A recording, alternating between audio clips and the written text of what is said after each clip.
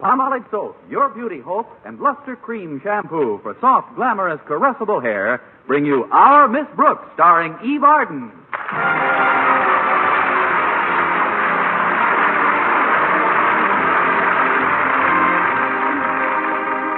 They say that everybody talks about the weather, but nobody does anything about it.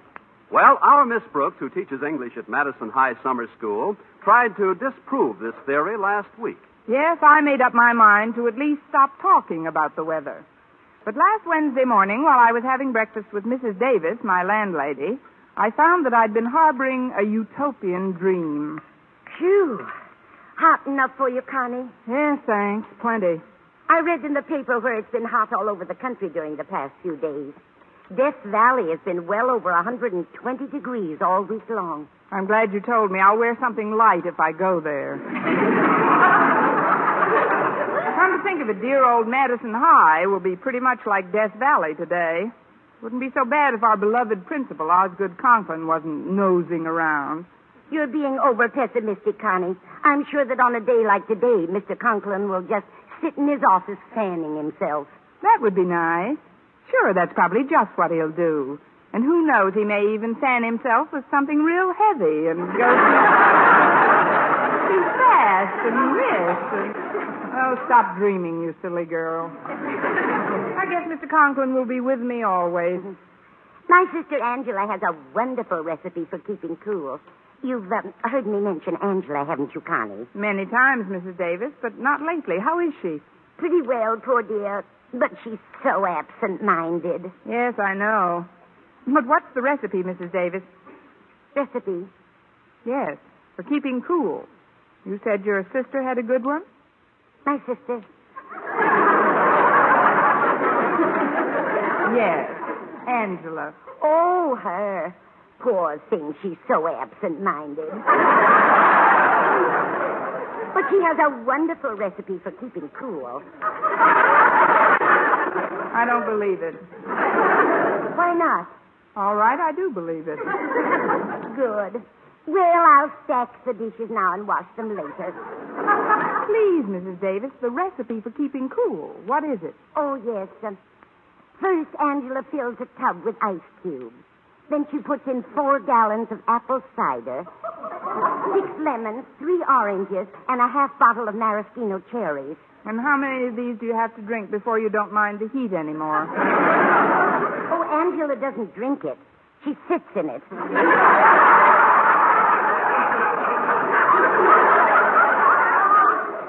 Serves me right for asking. Well, I might as well go all the way now. Why the maraschino cherries? I asked the same question, Connie, and Angela said she doesn't know. But she tried it without them, and somehow it just wasn't the same. I see. Well, so much for the world of sports. Oh, that must be Walter Denton. He's giving me a list of school this morning. Come in, Walter. I left the latch off for him. Good morning, Miss Brooks, Mrs. Hello, Davis. Walter. Good morning, Walter. Gee, I didn't mean to get here right in the middle of your breakfast. I know. You meant to get here right before we started. Sit down, Walter. Would you like a bite of breakfast, Walter? Oh, I don't want you to fuss. I'll just nibble at what's on the table. Quick, Mrs. Davis, put your hands behind your back. If you'll excuse me now, I have some laundry to finish. Okay, Mrs. Davis. Phew, looks like today's going to be another scorcher, Miss Brooks. Gosh, I didn't fall asleep last night until this morning. Well, cheer up, Walter. We'll be in class soon. You've never had any trouble falling asleep there. I will today. This heat is absolute... Ah, there you go, teasing me again. No, honestly, Miss Brooks, I tossed and turned for hours last night. Even after 3 cold showers, my pajamas still stuck to me. That's what I like, a loyal pair of pajamas. If you were that wakeful, Walter, why didn't you catch up on some of your required reading? Well, I tried to, but that just made it worse. Why? What did you read? Dante's Inferno. Yeah, but the reason I came over so early this morning, Miss Brooks, was to suggest something that'll make your classroom seem much cooler during the dog days that lie ahead. What do you want to do, Walter? Put a St. Bernard on my desk? Oh, no, ma'am, not a St. Bernard, just a vase of pussy willows. if you'll give me permission to leave during class, I'll go out to Philip's farm and get a nice bunch of them for you. Philip's farm? Isn't that where Philip's pond is located? Yes, ma'am. Better known as the old swimming hole? Say, come to think of it, there is an old swimming hole out there. I forgot all about it. I'm sure you did. I'm also sure that you're only wearing that bathing suit under your shirt in case a pussy willow goes berserk and rips your clothes off. Now, Walter, you have to be a little more inventive if you want to cut school today. Oh, I wasn't thinking of cutting school, Miss Brooks. Oh, not alone, that is. You want me to go with you? I want us all to go. You see, Harriet Conklin and I figured you wouldn't tumble for the pussy willow routine, so we got another ace in the hole ready. You want to hear it? Deal.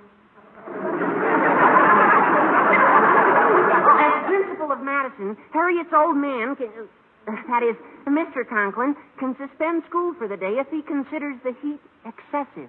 But, Walter, you know what a rugged individual Mr. Conklin likes to think he is. He won't admit the heat's excessive until the rest of us are nothing but little pools floating around our shoes. Well, that's our ace, Miss Brooks. Harriet told me why her father is so heat-resistant. He keeps a little electric fan stashed in his desk drawer, and no matter how hot it is in the rest of the school, he's reliably comfortable. Well, what can anybody do about that? Oh, plenty. Now that you're in this thing as deep as we are. Just a minute, Walter. I am not, as you say, in as deep as you are. But I'm interested, so keep shoveling. Well, as you know, Mr. Conklin hates my Mr. Conklin isn't too crazy about me.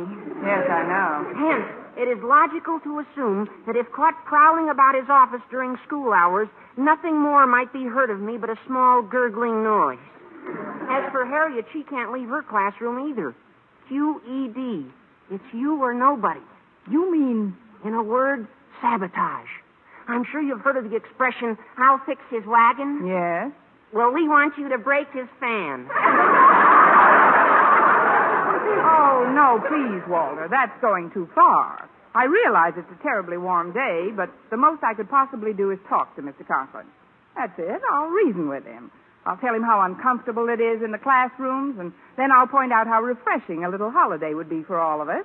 Then I'll bring up the renewed vigor with which we'd return to our duties tomorrow. And then? Then I'll wait till he isn't looking and break his fan.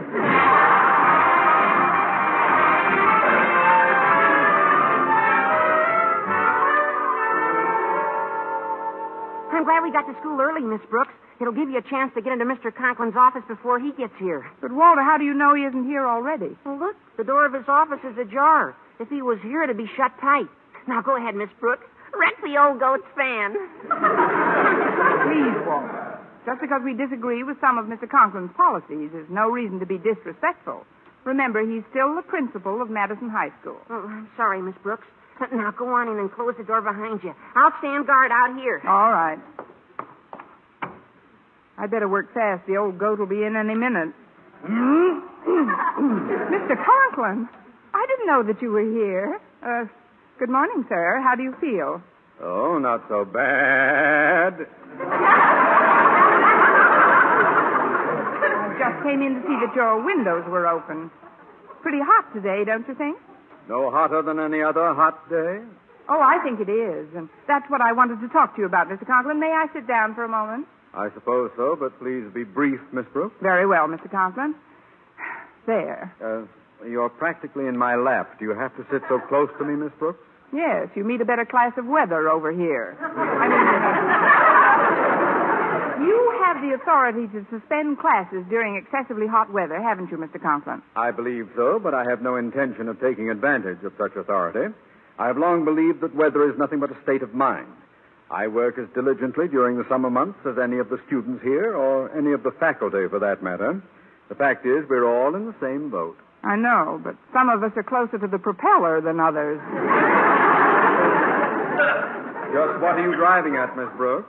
Well, it looks like it's going to be another very hot day, Mr. Conklin, and it's very difficult to teach under those conditions, or to learn anything for that matter. I realize that fully, but after all, summer school lasts only so long. How very considerate of you, Mr. Conklin. So long. Yeah.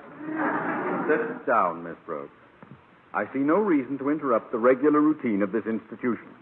You don't hear me complaining, and after all, I'm considerably older than you are. You must admit that. Readily. Until I find the temperature unbearable, then, it will be business as usual at Madison. Now, go to your class, Miss Brooks, and forget about the weather. All right, Mr. Conklin, but I've certainly got to hand it to you. I think it's wonderful the way you carry on in spite of the many discomforts that confront us all.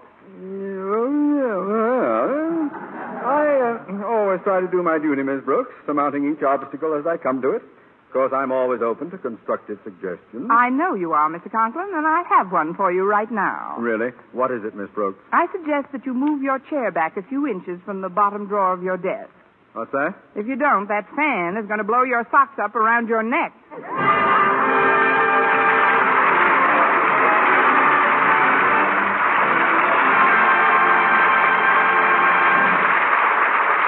Our Miss Brooks, starring Eve Arden, will continue in just a moment. But first, here is Vern Smith.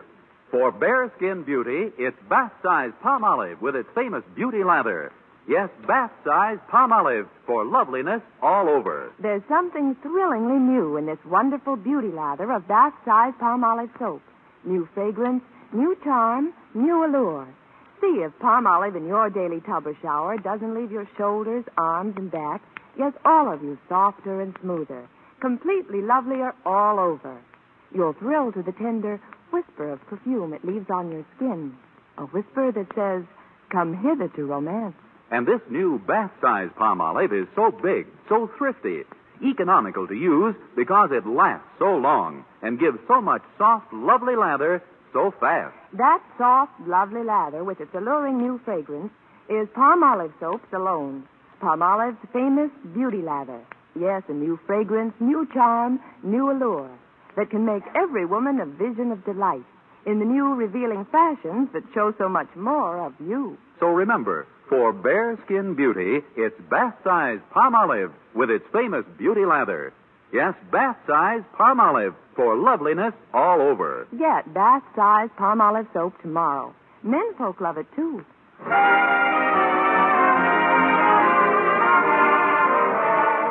Well, in spite of the steadily mounting heat, I got my first class underway and was about to embark on a question period when I noticed a mild commotion toward the back of the room. It centered around Stretch Snodgrass, Madison's star athlete, very definitely a three-letter man. Scholastically, he's a three-letter man, too. After reciting A, B, and C, he's very definitely dead. Anyway, I hurried down the aisle to see what all the buzzing was about. Step back, everybody, step back. Give him air. What's going on here? It's Stretch, Miss Brooks. He can't stand the heat. He just sort of groaned and slumped down in his seat. He's in a dead faint. A dead faint? Yeah, a dead faint. Nice to hear from you, Stretch. Let me open your shirt collar. Oh, no, Miss Brooks, don't I don't know why you button it on a day like today, anyhow. Oh, please, Miss Brooks, don't open my You shirt. just be quiet. There. Well, no wonder you didn't want your shirt opened. Embroidered undies. And what a lovely sentiment on your undershirt. Crystal Lake Bathhouse. If not returned by 6 p.m., another day will be charged for. Charged for? Stretch, this is awful. What is, Miss Brooks? Ending a bathing suit with a preposition. Now, what is all this painting about? He can't take it, Miss Brooks. The heat's too much for him. And he's a great athlete, Miss Brooks. Gosh, when Stretch caves in, can the rest of us be far behind? You stay out of this, Walter. I don't want to appear abrupt with you, Stretch, if you're really distressed, but that bathing suit under your shirt militates against the legitimacy of your faint. You must admit that. Oh, sure, I admit that. Good. What does it mean? We might as well own up. It was a plot, Miss Brooks. We thought if Stretch keeled over, Daddy would have to suspend classes for the day. Harriet Conklin, I'm surprised at you, tricking your own father. Wonder if it would work. I'm afraid I'll have to punish you rather severely, young lady. Gosh, Miss Brooks, what are you going to do? I'm going to make you march into your father's office and tell him about Stretch's fainting. What? You mean you're willing to go along with the gag? No sense in wasting Stretch's bathing suit. My talking to Daddy wouldn't do any good, Miss Brooks. He caught me taking a bathing suit out of the closet this morning. What bathing suit? The little check job that's peeking over her blouse. The logical person to complain about Stretch's condition is Mr. Boynton. Yeah, Mr. Boynton. Welcome back, Stretch. Say, the bashful biologist might carry some weight at that. Sure. If he'd go and explain to Mr. Conklin biologically how this heat is ruining one of our pupils, he'd have to let us off. You might have something there, Walter. Yes, I think Mr. Boynton's our man. Want me to go and get him, Miss Brooks? I'll be glad to go, Miss Brooks. Me too, Miss Brooks. No, children, I'll make the sacrifice. I'll get Mr. Boynton and bring him back here. Harriet, you and Walter take Stretch into the hall and start fanning him with a handkerchief. Okay, Miss Brooks. Just walking down to the lab should cool you off a little. Believe me, Walter, going to see Mr. Boynton is no way for me to cool off.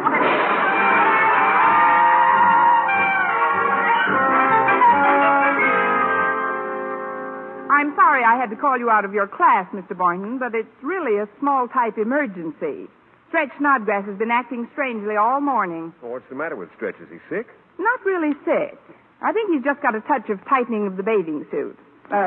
He's sort of weak in the head this morning. This morning, she says. Oh, I'm sure it's just a... Oh, here we are. I told Harriet and Walter to bring him out in the hall. It's cooler. Oh, hello, kids. Hi, Mr. Boynton. Oh, what's the matter, Stretch, old boy, old boy? Oh, I feel punk, Mr. Boynton. It's this heat. It makes me feel so hot. That's a shame. It is a scorcher today, all right. Yeah, it's a Lulu. Oh, it seems a shame to keep kids indoors in this kind of weather.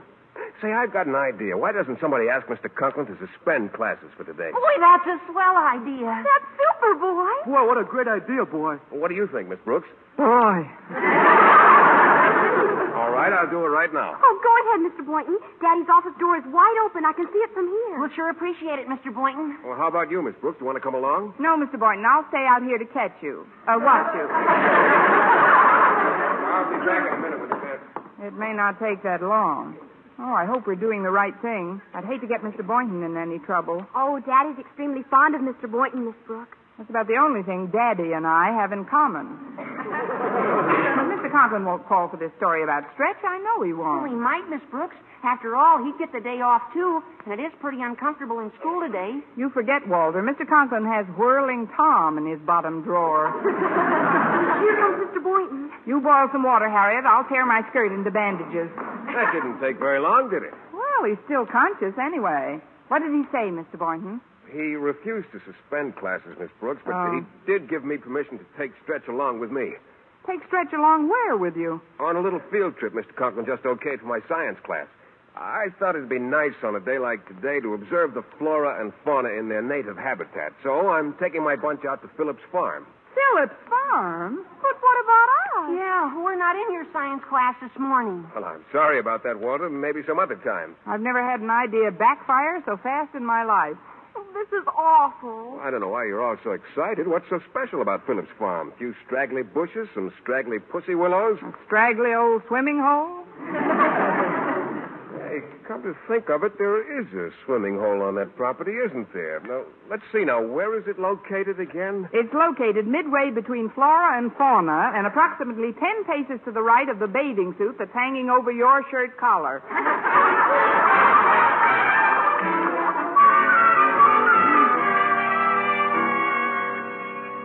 We gotta work fast, Miss Brooks. Harriet may not be able to keep her father out of the office much longer. That was a good idea she had, to put those bells on her bicycle and make believe she's a good humor man. Yeah. He never could resist the ice cream wagon. If he'll just follow those bells long enough, we'll get it so hot in here by the time he comes back, he'll just have to call it quits. I've got all the windows nailed down. Now let's fix that fan, huh? I took it out of the drawer, Miss Brooks. Here, let's stick this big pencil in the blades while they're whirling around. All right.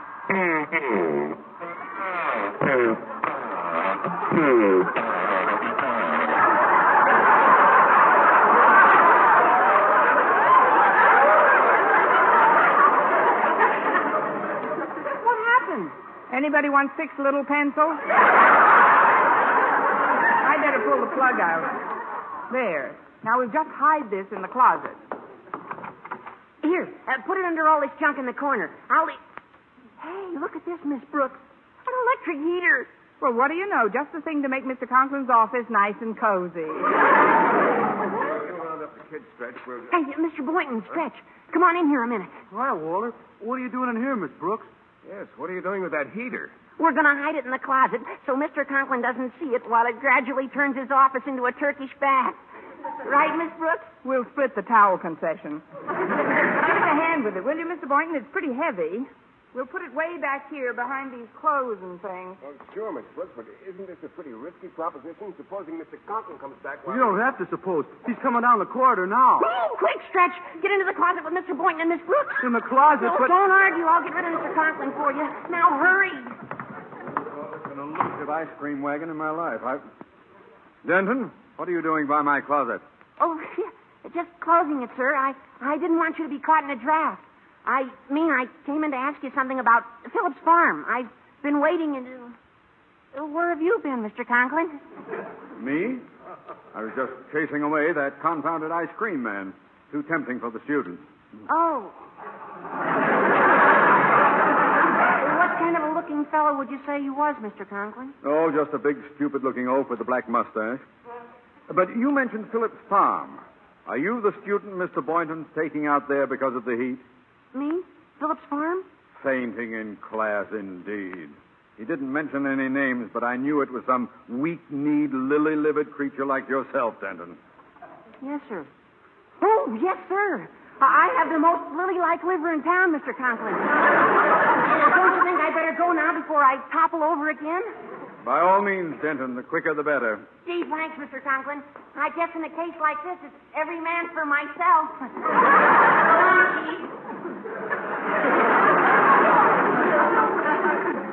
Chief.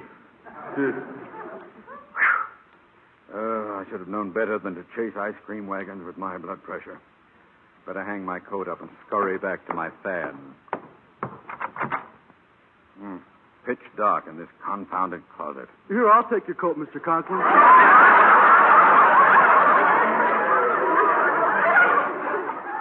Thank you, boy. Now, handle it carefully, please. It's a rather expensive garment. I wouldn't want it... Thank you what for? What's going on in this closet? Come on in. We're having a weenie roast.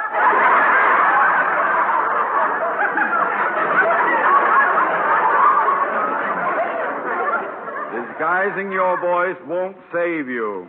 Come out into the light where I can see you. It's only me, Mr. Conklin. Stretch Snodgrass. Well, close the door behind you. That closet feels like a Turkish bath. Yes, sir. Now then, what were you doing in my closet, Snodgrass? Well, I thought you'd ask that question, Mr. Conklin, and luckily, I can give you a very good explanation. Oh, you can. Well, what is your explanation? Come, boy, out with it. You'll have to give me more time, Mr. Conklin. I'm not very bright. It's the heat, Mr. Conklin. I was looking for the gym and stumbled through the wrong door. Then I'd better escort you to the right door. Come with me, boy. Yes, sir. Never seen anything like it. A warm day comes along, the whole...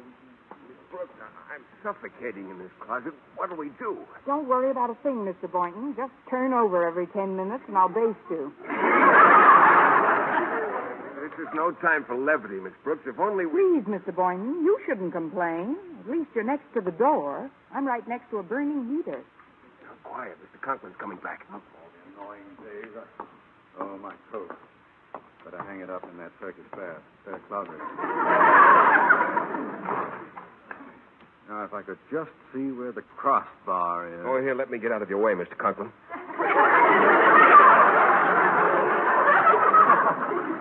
Thanks, Boynton. Now, there we are. Nice and neat. I was just on my way to Phillips Farm, Mr. Conklin. If you'll excuse me, I'll run along. Well, go right ahead, Boynton. Have a nice time. Thank you, sir. Goodbye. Goodbye. Well, now that Mr. Boynton has gone, I can relax. Now that Mr. Boynton has gone...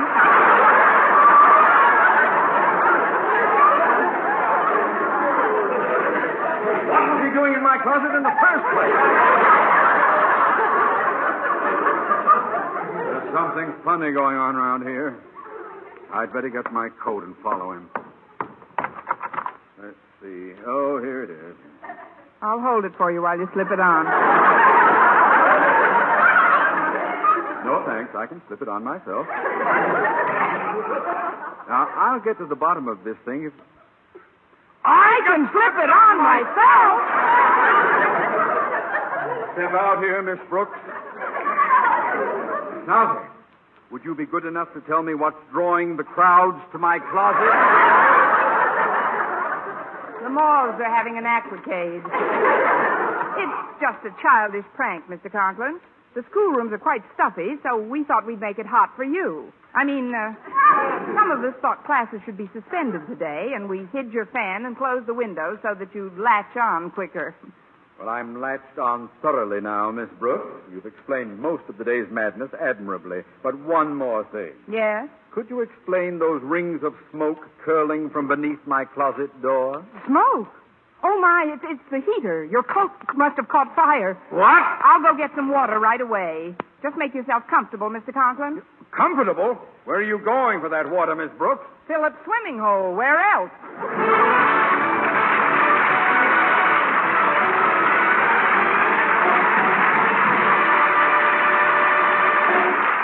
Eve Arden as our Miss Brooks returns in just a moment, but first... Dream girl, beautiful luster cream girl. Tonight, yes, tonight, show him how much lovelier your hair can look after a Luster Cream shampoo. Luster Cream, world's finest shampoo. No other shampoo in the world gives Kay Daumit's magic blend of secret ingredients plus gentle lanolin. Not a soap, not a liquid. Luster Cream shampoo leaves hair 3 ways lovelier. Fragrantly clean, free of loose dandruff, glistening with sheen, soft, manageable. Even in hardest water, Luster Cream lathers instantly. No special rinse needed after a Luster Cream shampoo. So gentle, Luster Cream is wonderful even for children's hair. Tonight, yes, tonight, try Luster Cream shampoo.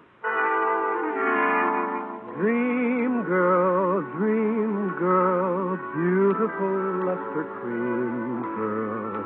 You owe your crowning glory to a luster cream shampoo. And now, once again, here is our Miss Brooks. Well, he huffed and he puffed and he blew out the fire in his closet. But I left the premises before Mr. Conklin could huff and puff at me. I didn't think it was fair for me to bear the brunt of our beloved principal's wrath, and I was soon declaring myself from the banks of Philip's swimming hole. It isn't all of you running out on me that hurts. It's the fact that you knew all the time, every one of you, that you'd wind up out here today. Gee, I feel like a heel, Miss Brooks. Help me up on the bank, and I'll go back and face Mr. Conklin with you right now. All right, Walter. The most shameful part of the whole thing is the fact that it was all premeditated. Grab my hand, Walter. Yeah. Up you go now. Walter, look out! You're pulling Miss Brooks in. And with all her clothes on. Don't worry about it, Harriet. I've got a bathing suit on underneath. Next week, we're going to another Our Miss Brooks show brought to you by Palmolive Soap, Your Beauty Hope, and Luster Cream Shampoo for soft, glamorous, caressable hair. Our Miss Brooks, starring Eve Arden, is produced by Larry Burns, written and directed by Al Lewis, with music by Wilbur Hatch. It's new. It's amazing. An ammoniated dentifrice that helps prevent tooth decay and tastes good, too. That's Colgate Ammoniated Tooth Powder, created in Colgate's research laboratories. Colgate Ammoniated Tooth Powder contains the revolutionary ingredients that help prevent new cavities in a dentifrice that tastes refreshingly minty, foams freely, cleans teeth effectively. Get Colgate Ammoniated Tooth Powder now. Economical 4-ounce size, only 43 cents. For mystery liberally sprinkled with laughs, listen to Mr. and Mrs. North, the exciting, fun-packed adventures of an amateur detective and his beautiful wife. Tune in Tuesday evening over most of these same stations. And be with us again next week at this same time for another comedy episode of Our Miss Brooks. Bob Lamont speaking. This is CBS, Columbia Broadcasting System.